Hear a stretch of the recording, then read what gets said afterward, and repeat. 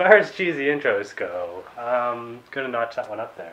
Actually, you know what? We'll put it to a vote. Those of you out there, let us know which one has the corniest intro of all of our reviews we've done up to this point. I still will never forget that. That was horrible. Real Steel, and yes, this one's done a year ago. We did review it a year ago, but someone has deleted it. It got lost. Yeah. So story? Story, it's like into the future. Instead of us watching sports, Like boxing? like boxing, well, especially boxing, right? Slash MMA, right? Yeah. Right? Instead of watching that with real people doing it, people have got bored with that, and it's just not as good. And so what they're doing now is they're boxing with robots. This guy, the main guy in the story, he's an old wash-up boxer. Yep. Who got into this other boxing because he still loves boxing, into robot boxing, and he's a real piece of work. Hugh Jackman does an amazing job here because you see how run down and how kind of beat up he is from being a real boxer and kind of being thrown into the new technological advancement of boxing. Yeah. It'd be pretty much the same thing if your grandparents, for instance, were thrown into working at what they used to do now. That's exactly what's going on with Hugh Jackman. You can see it in him. He's an amazing actor, so I mean, obviously you're going to see that. I mean, as someone watching the movie, you really get into that feel, right? When he's becoming passionate, you're getting fired up. And that's one thing I loved about Real Steel.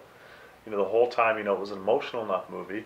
It wasn't too kiddish. You know, you could go in there as an adult. No, you could go with kids, though. Yeah, I mean, it wasn't a horrible movie that way, but I felt like as an adult, I felt really drawn in this movie. And I really wanted to just like punch the guy in front of me, not because I hated the movie, but because I was so drawn in, and I really wanted to get in those fights. And you really get like the training montage, the like Rocky feel going on the entire time. Yeah, you could almost play that "I Have the Tiger" song as he's training. Yeah, you can't replicate Rocky. No, you can't. It's done. It's set in stone. It's marble. But this does a really good job at showcasing a higher technological version of Rocky. Technological, that's the word of the day, because it truly is for this movie.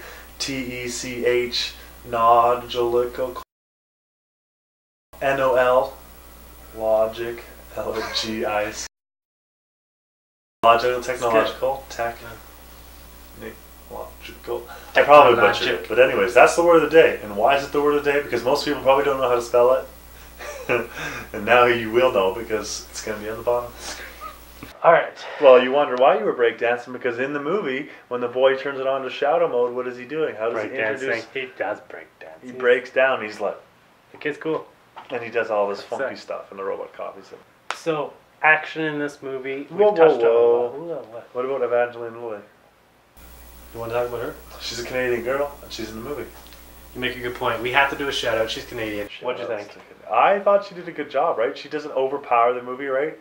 Though there's a bit of a love interest there. It's not some cheesy line. Even at the end, it's not cheesy, right? Where, you know, you could go to Transformers 3, for example. You know, I love you, and you're just like, they over-glorified it. I'll never let you go, right? Whereas this movie, it's like, it's just the right amount of romance for the type of movie it is, right? All right, we're rating this one. We are. Like, the acting was good, the storyline was good, the technology was good. So I'm gonna say, you know, I'm just gonna say a 5. So nice. I thought it was that good. I am nice. Giving this one a 5 as well. Believe it or not. So it's 10 out of 10 Rock'em Sock'ems. On to the next review.